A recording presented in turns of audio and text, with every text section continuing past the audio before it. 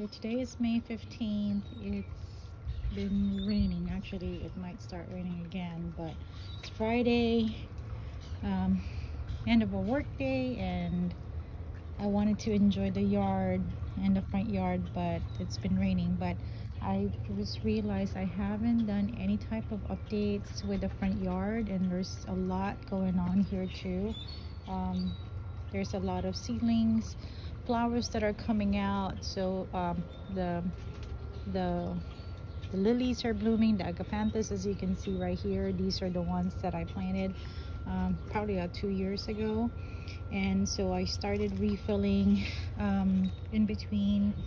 And really, a lot of these plants are plants I already have, and what I did was just divided them. I didn't want to spend too much money on new plants. So a lot of what you're gonna see are plants that I pulled from mature plants that I already have, and stuff that are growing from last year.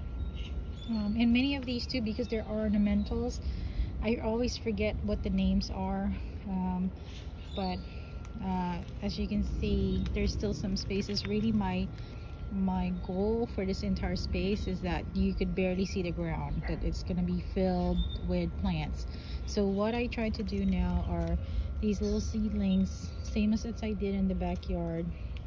I wanted to start a wildflower section here, and the ones that I bought from American Meadows are set specifically for the Southwest, for our zone 9, and this is a half partial shade and full sun, which is what this area gets. So I know it doesn't look like much because it's early on, and again the seedlings are still small. But another thing that's coming up are these calamansi plants, little seedlings, because I normally also throw mulch from kitchen scraps, compost stuff from the kitchen, and so just to kind of keep feeding this area. This used to be just all bushes, and it was flat. I don't know if you can tell, but there's a slope here. This one is actually,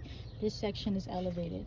So underneath all of that mound are layers of branches, and again, it's a hugelkultur technique that I've done in the backyard.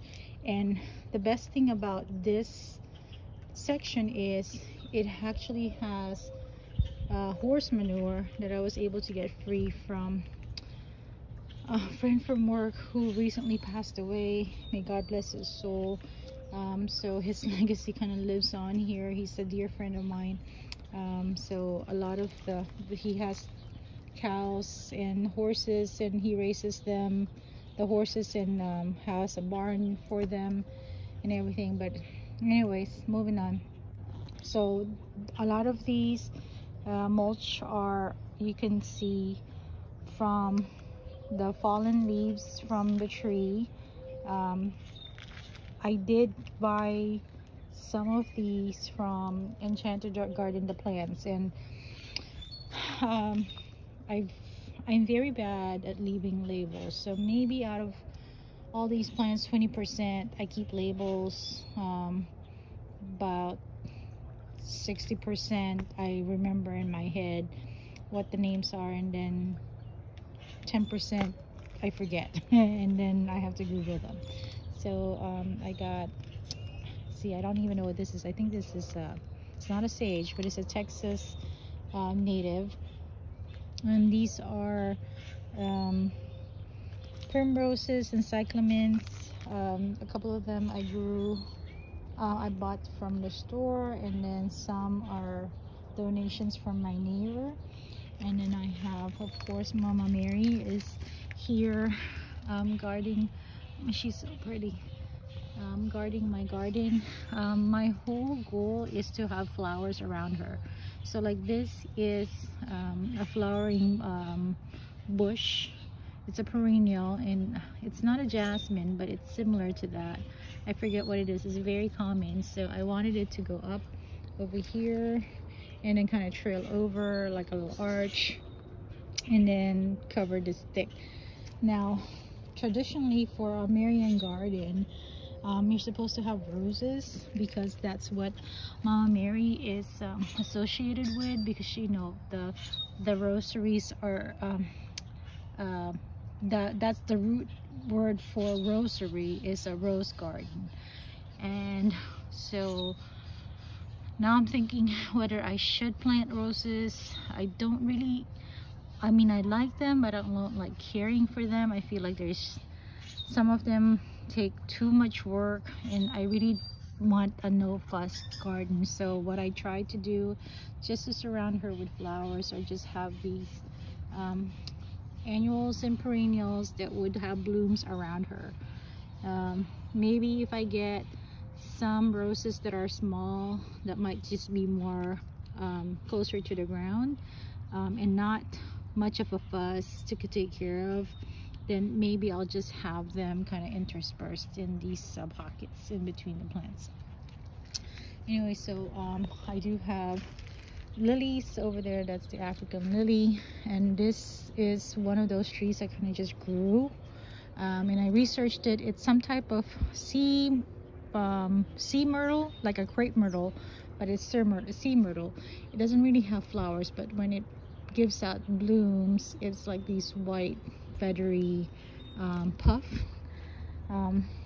So I'm keeping it because it doesn't look like it's gonna be a big tree like my oak, and it will be easier for me to control this. All right, so let's kind of pan around more of the leaves mulch here, and here's the purple agapanthus. Now when I bought all of these agapanthus at Houston Gardens about 2 years ago now, maybe, they were labeled as white, and that's why I got that. And I spread them around because you get, you know, clumps of plants in one pot sometimes, and that's the best way to buy them, is to look for the pot that has the most cluster. But I think like the hydrangea, these change color because of the acidity of the soil, and I'm not complaining because I love them. I'm glad. It's like a bonus because I do want the purple. I like the white. It's pretty. And then this one, we'll see in a few days. This might be a mix of purple white. I had one last year where it was white with a purple tip. It's so cool. Here are a couple more native plants that I bought from Enchanted Garden. That's a sage, and this one is supposed to be a small bush. I forget what the name is, but it's supposed to be real. It's a pollinator plant, so it'll have these blooms that attracts the hummingbirds. So I have more stuff here. I got ferns. So in between, I gotta just clean these out. But like these things that you see, this little cover is here for protection of the wildflower seeds that I put down a few days ago, about a week now at this point, to protect it from the birds, because the birds have been scratching. And you can see, I'll show you the section where I left it intentionally to uncovered, and there are my seeds that I had in my paper, in some paper towel. You see the white section, and they scratched it out. So I wanted to fill this section in, but that's not happening.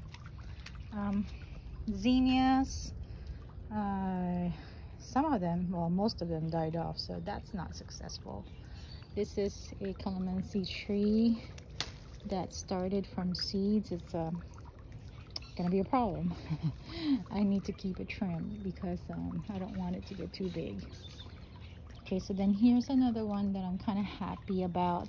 It used to look so bare. All I had before here was really the spider lily, and they died on this section. I bought this azalea from Houston Garden and started planting around it. Now I have this monkey, I think this is monkey grass or something, but I have it in a clump in another part of the yard. And it dawned on me to just separate them and then fill in between, and it made it look better actually. So I don't know why I never thought about that sooner, because again, the intention is to pack as much plants in the beds as possible. Here's that same plant that was around the Blessed Mother, but only in a pot. And then I moved these pots here just so decoration. So that's my emergency calamansi tree, just in case stuff happens or we need to move or I need to give it away. This is my reserve calamansi tree. So I don't know how old it is now. It should be about going on 2 years at this point. I had seeds here that didn't grow, and then here's some more. I started inserting plants in between the bushes. So here are my other section with lilies and liriopes, caladiums. I think that's a caladium, and some elephant ears. So this, I'm building this section here. It doesn't look pretty right now, and again, the intention is to fill them as much as you can. Those are plants that I got from a neighbor for free, and it really is not doing well on that side. It should really be an indoor plant, so I just put it in there as a cover or as a placeholder. But I think eventually I'm gonna tear it out or move them, repot them somewhere else, maybe put them in the house. This mad tree right here, this giant of a tree, actually came from my brother's old house. It was the only plant he had in the back, and it was one of the first plants that I have ever attempted to put in the dirt. This was back then when I didn't know what I was doing, and that's why it kind of looks like it's just in placed incorrectly, because it should have been kind of flush to the right a little bit. But yeah, it's getting bigger and bigger. It's just liking that section. I have, once in a while I have to trim it because it shades out some parts of the plants that are around it. Okay, so then here's the Wedelia. This is a plant that I